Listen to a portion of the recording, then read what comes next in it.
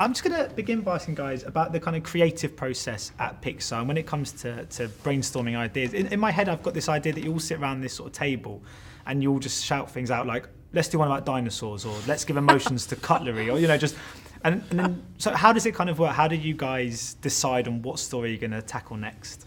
Well, funny enough, I wasn't the original director on this. Bob Peterson was the original director, and he pitched 3 ideas, and I wasn't there for that, but I know that he pitched one about the boy and dog story, and one being the dinosaur, the boy, and the dog being the human boy, and in his pitch, that was kind of what it was in the beginning, and he pitched it to John Lasseter and some of the other directors, and they all kind of got excited about that idea.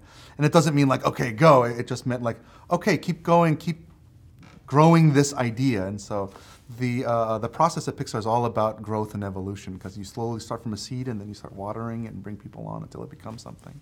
So how much has changed since you sort of got on board? I mean, I imagine obviously the foundations were already kind of laid, but I mean, did you kind of start completely from scratch or build upon what had already been started?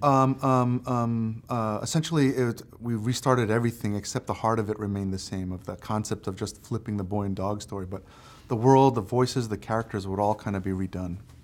I mean, there's something sort of endearingly sort of traditional about this movie. Yeah. It feels like the sort of the movies I grew up on. I mean, yes. The likes of kind of The Lion King or Bambi. Yeah. Was that what you were kind of vying for in this instance? That's something that we got really excited about, was the simplicity of the story in terms of it's a real archetypal story, but that would allow us to kind of give us breathing room for the characters in the world. Yeah, we made a creative decision not to have a lot of dialogue, so that also had us very excited. And of course, I felt that the relationship between the kind of lead 2 characters very much felt like the ones we have with our own pets. Was that what you were kind of trying to use to get to the heart of this kind of relationship that the audience could then sort of relate to? Yes, absolutely. That was the actual beginning of it. But then as we dug deeper in it and found the humanity in Spot and Arlo, boy, did it get much more emotional for us. Because at first it just started as that simple kind of like, oh, wouldn't it be cute or sweet that it would happen? Then as we started digging into how they would connect, it really opened up some interesting emotional possibilities. And Peter, I mean, of course, this is your first directing job in a feature-length movie for Pixar. You've been involved in various projects for a number of years. Were you always kind of itching to get this opportunity? And you must have been so thrilled when it sort of came about.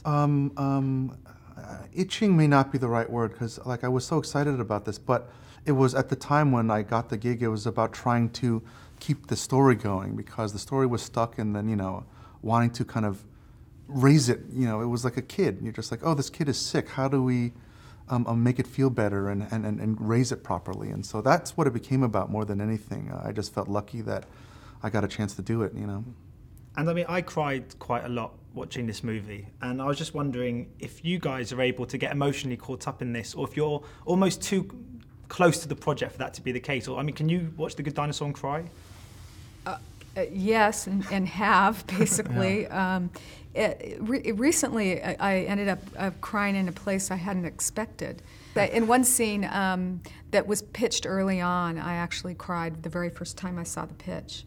And even to this day, I still get a tear in my eye when I see that. Yeah. I don't know. What about you? Yeah. No, it grows in different ways. Moments that become emotional for different reasons. In the beginning, it's all about the relationship, but then after the film has been done, it's all been about the crew that helped make it. And so you just start to see these faces, because everything is created in this movie. Nothing is for free. And I mean, the film looks incredible on the big screen, the kind of the landscapes in the background. Do you think this is the most ambitious Pixar have ever been, visually speaking? It sure feels like it. It does to me as well. I mean, in terms of scope and scale, I mean, it's really hard to for example, frame a huge dinosaur and a little tiny boy in the same shot. There was a lot of technical challenges from purely a photographic point of view, and that epic landscape and effects and simulation and water, lots of challenges. Yeah. So just finally, of course, there's been quite a few real inclination for sequels of late at Pixar. Can we expect to delve into the life of Arlo again? Because he's a character we would quite like to see again.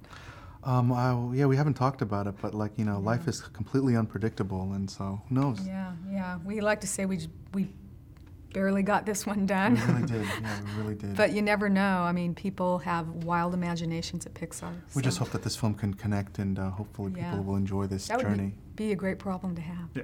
Brilliant. Thank you so much for your time today. Thank you so Appreciate much. it. Really appreciate Cheers. it. Thank you. Ladies and gentlemen, you're watching Hey You Guys! Hey You Guys, huh? Hey, you guys. Is that from the Goonies? It is indeed, yeah. Nice. Hey,